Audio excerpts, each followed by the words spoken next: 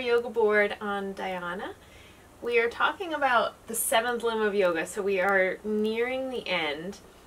And this is kind of a tricky part of the whole scope of the 8 limbs of yoga, because as we get toward 6, 7, and 8, things become more abstract. It's a little bit more difficult to define exactly what we're talking about, especially with dhyana. So dhyana is usually translated as meditation. And this is kind of a tricky thing because the word meditation is very frequently misused, and we kind of touched on this a little bit in the talk about dharana when we were talking about concentration, saying that a lot of times things that are actually techniques to help the mind concentrate, to create a one-pointed focus, and to still the distracting thoughts of the mind is frequently called meditation, even though it should actually be called concentration. So then, when we get to dhyana and we start to talk about the real yogic term of meditation, it gets a little bit more difficult to actually define exactly what this experience of meditation is. And I think it's important to start out by saying there's really nothing in this video that I can say that's going to help you to fully 100% grasp what meditation is, because that is only something that you can understand through experience. Hopefully the information that we're going to talk about here is going to show you how to make it easier to get to that point so that you can actually experience what that feeling is like, what that state is like.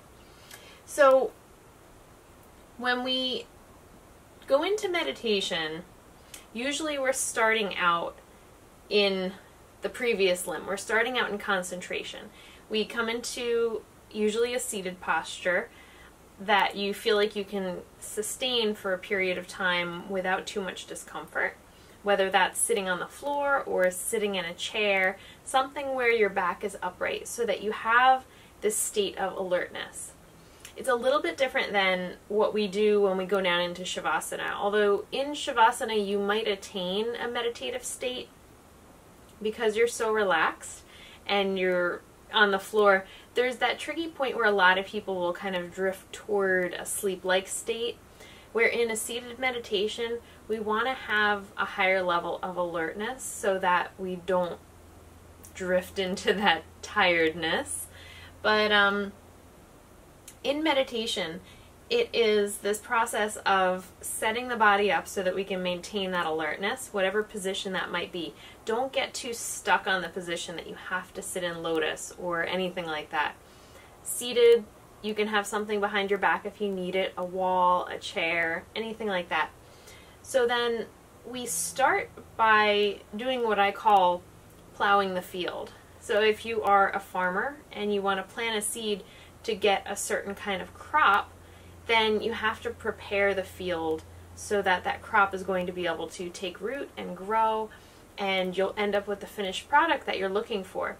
The same thing is true in meditation. If we want to get to this very strong inwardly focused stillness, then we have to prepare all the other layers of our being so that we can get to that point. So the physical body, the package that we're in, that we use to do asana practice, is the outermost layer. And first, we usually do some asanas, and that's a few different reasons. We want to prepare the physical body so that we can sit and be still. It's very helpful because most of us are not good at just being still. We have to burn off some of that energy, and we have to move our joints around so that we don't feel stiff and restricted. It also has the other bonus of opening up the spaces that we use to breathe, which brings us down to that next layer, which is the energetic body, the pranamaya kosha. So through our breath, we're able to regulate our energy. We don't want to be too upregulated where we're anxious or we're fidgety, and we don't want to be so downregulated that we fall asleep. So we use the process of doing asanas, doing breath work, to get to this really steady middle ground with our energy and our physical body, very balanced. So in that space, we're able to go in one more layer to the mind, to the monomyokosha. And this is where things really start to get hectic. Our minds are so busy, and we've talked about concepts like the monkey mind or the mind, and specifically emotions, as being like a wild elephant that can be very, very destructive. So we get to this point, and I have this squiggly green line around where the mind is, because in yoga we talk about the fluctuations in the mind, or the vrittis, these waves that come up. And you can think of them as any of the thousands and thousands of thoughts that you have throughout the day. Those thoughts pull you out away from these deeper layers. They're usually thoughts that are related to the external environment, things that you have to do, places that you have to go, anything on your to-do list or your shopping list or whatever it might be. And then you have other thoughts that maybe are self-deprecating thoughts, or thoughts of fear, thoughts of anxiety, of worry. Those are going to create some really big ripples.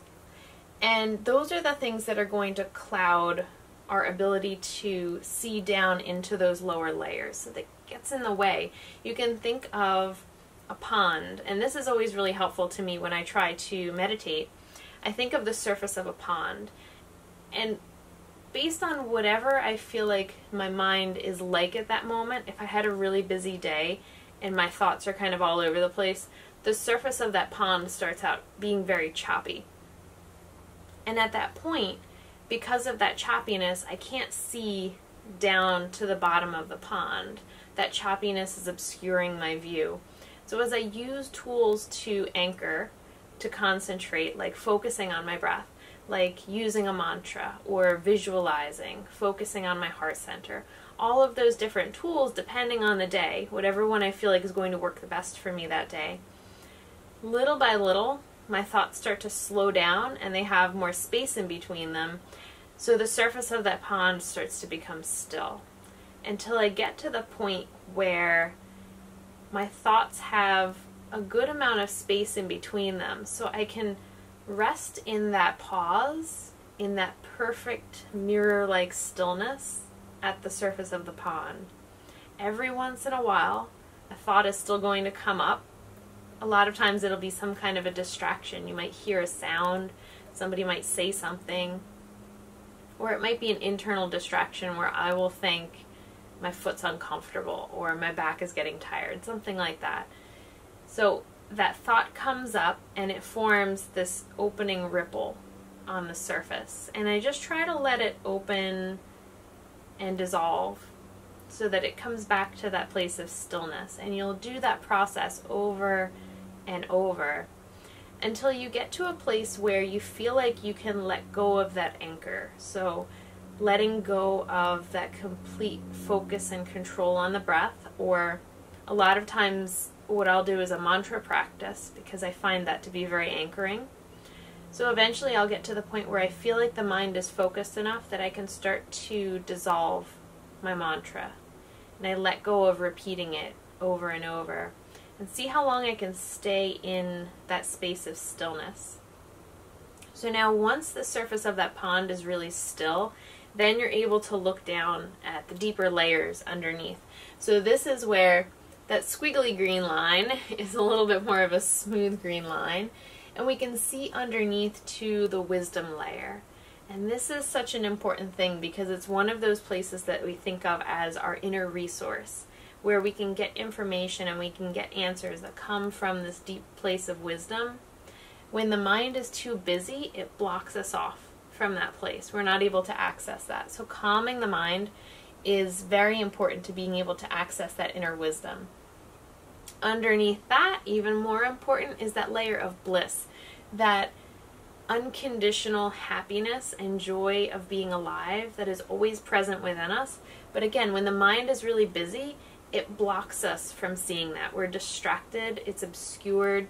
Sometimes we'll talk about it like a veil, that there's a veil over our eyes that keeps us from seeing these deeper layers. They're obscured.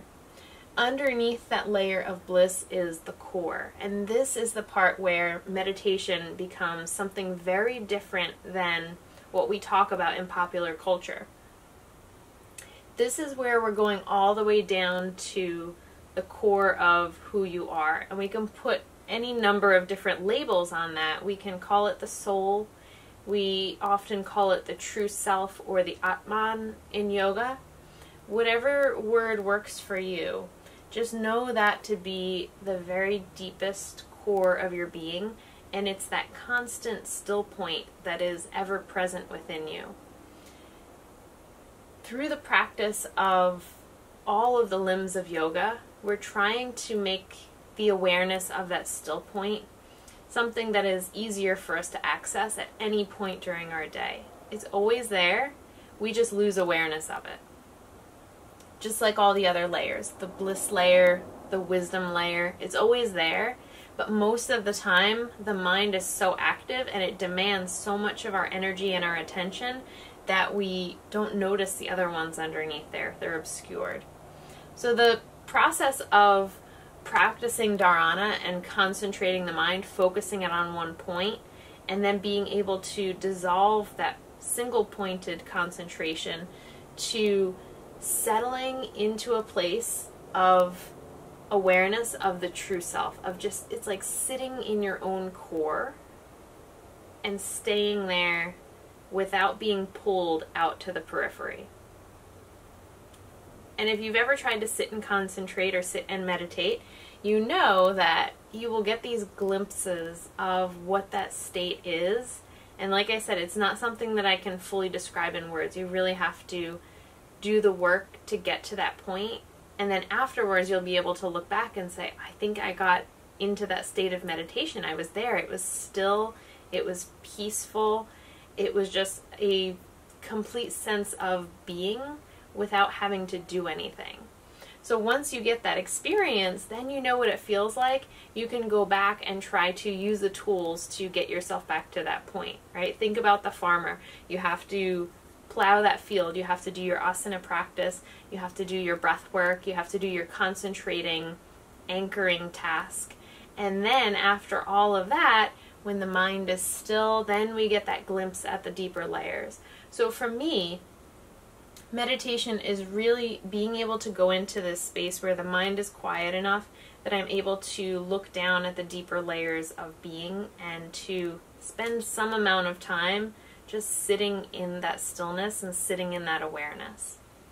You're going to get a lot of different interpretations of this and a lot of different definitions of this, but I'm going to give you a few quotes from some articles that I read by Swami Rama, and he was the founder of the Himalayan Institute. And the way that he describes meditation just resonates really well with me. So my favorite one says, meditation is not what you think. Literally, it is not what you think, for it is beyond thinking. Okay? So this is where I think the clear distinction comes in between dharana and dhyana, the 6th and 7th limb of yoga. Concentration, we're still functioning at a level of thought. When we move into meditation, that level of thought has dissolved into this awareness of being without putting the words into it or having the mind become a part of that. So think about that when you're trying to get a handle on this whole concept of meditation. And then I'll give you one more quote. So it says, "It is true that the whole of the body is within the mind, but the whole of the mind is not in the body." So I think that this quote underlines the fact that asana practice, of doing postures, is going to get us so far into our practice. And then there is a wall that happens where if you are only doing asana practice, if you're only doing postures, and you're not exploring the other limbs of yoga, of concentration and breath work and moving into meditation, that you're only going to be able to progress so far because you're not getting that concept of the mind and our awareness being that really deep down layer. asana practice isn't quite going to be able to get us there, because when you're doing your asana, it's more of a concentration technique. So you're concentrating on the way that that posture affects your breath. You're concentrating on what sensation that posture is creating for you, what thoughts are rising up internally for you during that posture, all sorts of things, how it changes your energy. There's a lot of information coming in that your brain is processing during that practice. And you'll have points in between there, very small glimpses where you might have clarity, but it doesn't last very long because there's so many things that you're trying to hold together. If you float off into space for too long, then your breath isn't going to be right, or you might lose alignment in the posture. So just keeping that in mind, that your asana practice is a really awesome tool for taking care of your physical body and helping you to move into a space where meditation is going to be more possible, but it can't be practiced in isolation. You have to have all the other practices of the 8 limbs of yoga put together. So here's our other quote. It says, "Remember, it is not the thoughts that disturb you, but your reaction to them." And we always, in meditation, have this experience of getting to that still point, and then a thought rises up. Coming back into that still point, and a thought rises up. And a lot of times it'll go something like this. You're meditating, you get to that place of stillness, something pops into your head. I'm hungry. I want to go eat something. And then you have this other reaction to that thought of, why am I thinking about that? I'm trying to meditate right now. This is ridiculous. Why isn't this working? Or something along those lines. So then you try to come back into that stillness. But your reaction to that thought of being hungry or whatever it might have been has actually made bigger ripples than the thought itself. So this is our exercise that actually translates really nicely into the rest of our life. Something happens, and a lot of times our reaction to what happened is worse than that event itself, and our reaction creates a bigger ripple or a bigger wave than whatever it is that we were actually dealing with.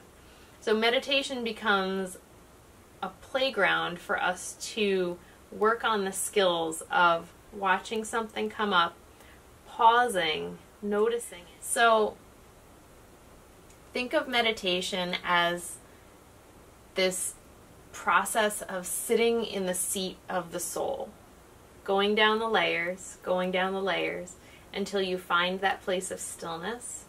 The longer that you practice and the better your preparation to move into meditation, the longer you're going to be able to stay in that space, and the more quickly you'll be able to get there.